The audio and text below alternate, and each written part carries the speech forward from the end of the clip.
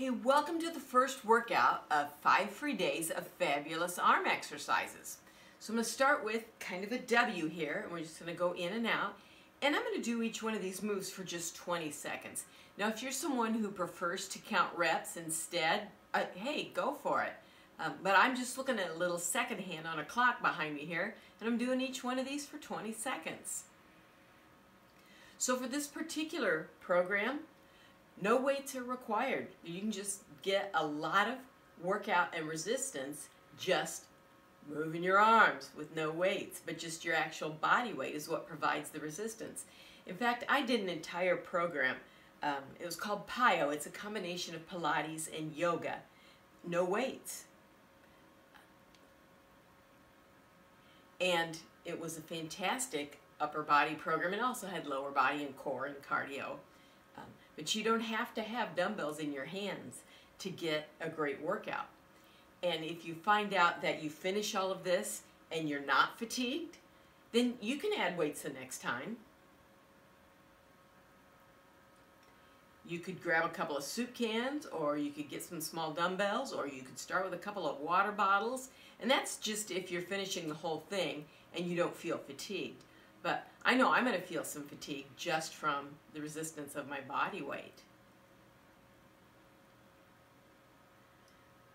So you can do this anytime, anywhere. You don't need a whole lot of space. You can wear whatever you want. You're probably not going to work up a tremendous sweat that you would have to put on workout clothes to do this.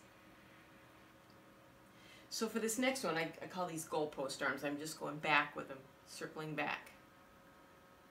So I don't know if you could tell that's what I'm doing, but yep, that's what that's about.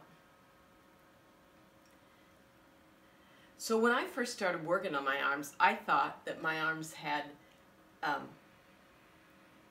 well, it turned out to not be as difficult as I thought to change the shapes of my arms. Now I'm going forward.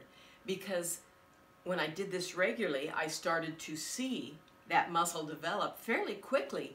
And some of what I thought was fat under my arms was really just like flesh that needed some muscle toning. So that was a pretty neat thing to learn that over time.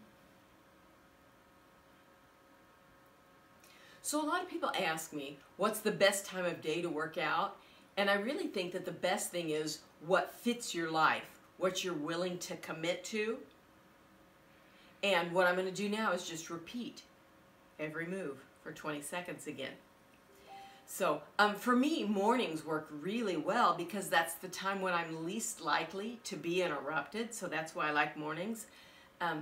But when I do the regular routine that I do for myself each day, I typically will have some sweat and some cleanup required.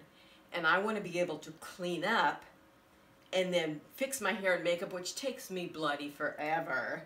And I want to do it once a day and be done. And so I work out early in the morning, and then I can fix myself up and I'm ready for the day. And what I found out in my own life is that when I was working out, like if I tried to work out after school or after work, I would find ways to talk myself out of it. I would see other tasks and I would go, oh, well, I need to do that instead because whatever.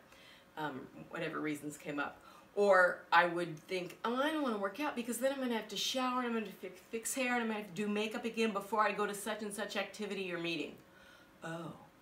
But if I did it in the morning, I wasn't interrupting anyone else's daily routine or schedule to get it done. And once I was finished, I would fix my hair and my makeup up and I would be done with that particular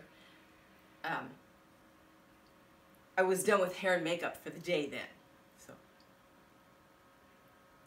but you could do this while you're watching TV if you wanted to. It doesn't take very long.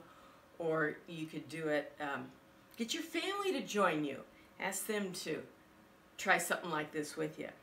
And what I want you to do in the comments below is I want you to tell me, what did you think was the toughest move? Was there a move that you thought seemed kind of easy? I'd like to hear about that. Is there a move that you especially liked for one reason or another? And I'm starting to question if I actually was accurate on my 20-second counts, and if you find out I wasn't, hey, add a few more reps, that's fine.